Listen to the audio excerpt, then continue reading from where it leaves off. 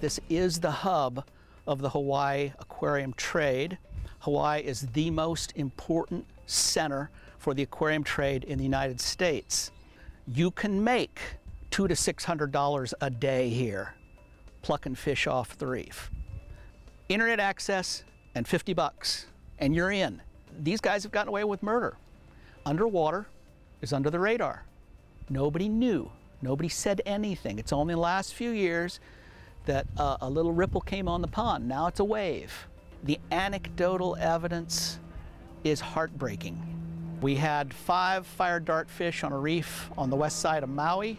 They were there for years. They were a real attraction, and they disappeared one day.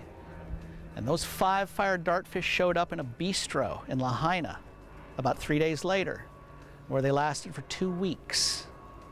Boom shakalaka, turn the music up.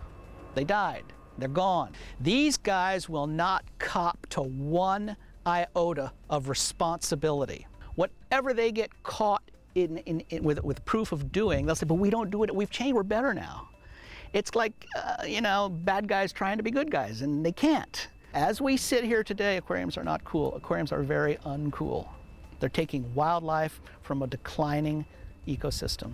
You know, I often imagine just how sad the true cowboys were when the settlers started moving in, okay? I feel that same sadness today, seeing what was wild for us only 25 years ago thin out and go away, and that's what's happening.